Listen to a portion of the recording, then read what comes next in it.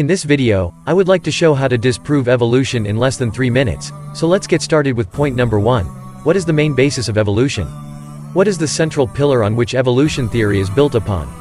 Now the answer is that the basis of development that genes are transferred from one generation to another. These produce an organism's inherited traits. In other words, their genes and DNA, they store the design characteristics of a creature like its shape. It passes on from one device to another, so if changes occur in a particular generation, the genes that are DNA, we are responsible for passing this formation to another generation. Point number 2. Let's see whether this is correct or false, because if the foundation of evolution is proven to be wrong, then there is no theory of evolution. Like a house cannot stand without this foundation.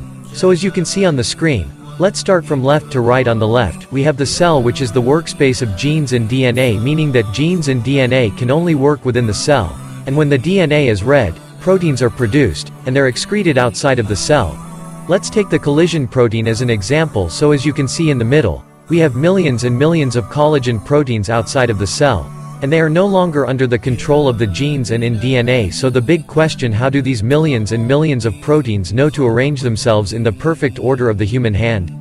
As you can see on the right, the answer is that this is not under the control of genes and DNA, the shaping of the collagen molecules in the shape of the human hand, because, as I said, genes and DNA, they can only work within the cell. So the main conclusion from here is that genes and DNA do not contain the shape or formation of a creature, and thus they cannot pass on this information one generation another. And so if changes are in one generation, DNA and genes cannot pass on this information. So this shows that the basis of evolution is wrong, and thus there is no theory of evolution. And may the peace and blessings of Allah God Almighty be upon you all.